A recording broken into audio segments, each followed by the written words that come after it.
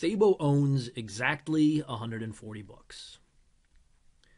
Owns 140 books, and each book is either paperback fiction, paperback nonfiction, or hardcover fiction. So that 140 comes from three different kinds of books. It comes from paperback fiction and paperback nonfiction and hardcover nonfiction.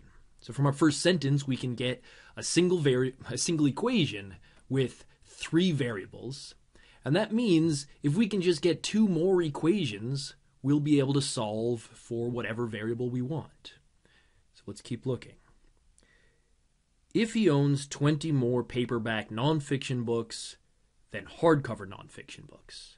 So we've got a relationship between paperback nonfiction and hardcover nonfiction. We're told that there are 20 more of the paperback nonfiction than of the hardcover nonfiction. So if we're going to turn this into an equation, we've got to add 20 somewhere. There's 20 more.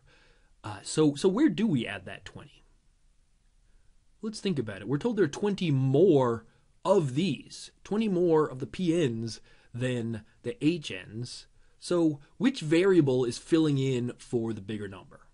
This one, right? It's 20 more of these than these. So this is the bigger number. This is the little guy. So if we're going to make these two sides equal, we're going to have to add that 20 to the little guy. So there's our second equation.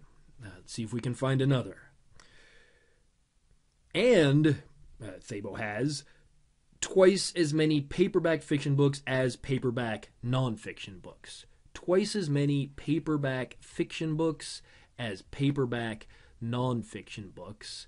So twice as many. We're going to be multiplying one of these by 2, but which one? Well, we're told that there are twice as many PFs as PNs. So which one of these two guys is the bigger number? Well, this one, right? Twice as many of these as these. So who needs to catch up? This guy needs to catch up, right? So that's the one we're going to multiply by 2. And now both sides of this equation are equal. And the good news is we've now got our 3 distinct equations, and there are only 3 variables in the whole lot. So we have everything that we need to solve. So let's think about what the most efficient way to find what we're looking for is. And what are we looking for? Well, the question asks, how many hardcover nonfiction books does Thabo have? So hardcover nonfiction is the variable we're looking for. Hardcover nonfiction is the variable we're looking for. So we've got to, if we're using substitution, I guess we want to find some way to get rid of these other 2 variables. So which one should we get rid of first?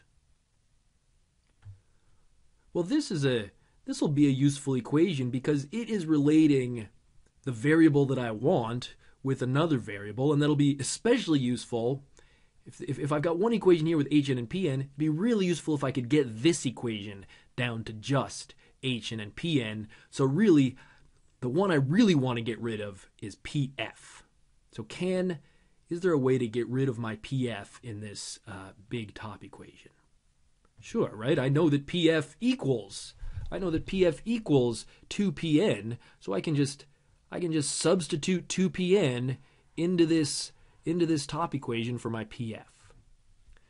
So now PF is now 2PN, which is nice because now this big original equation is down to just 2 variables. Now it's just 2PN plus HN, and actually, let's just simplify this a little bit.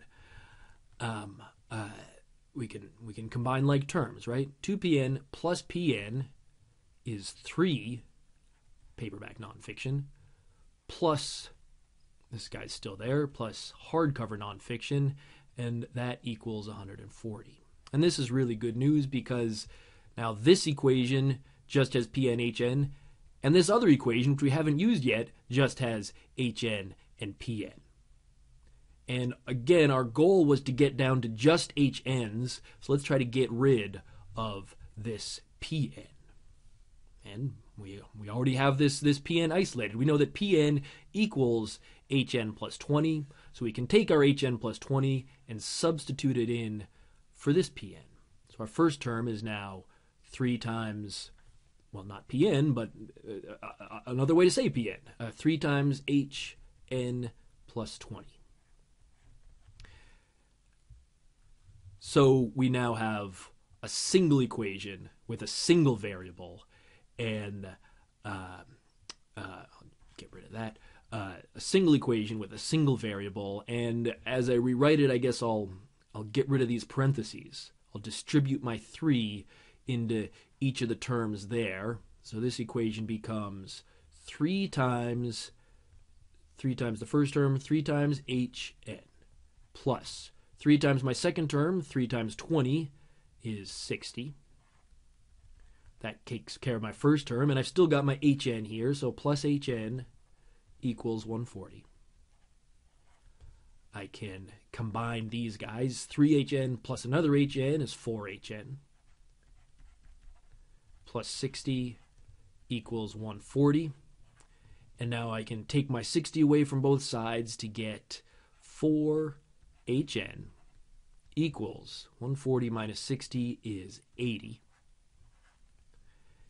And now all I have to do is divide both sides by 4 to get Hn, hardcover nonfiction, equals 80 divided by 4, or 20.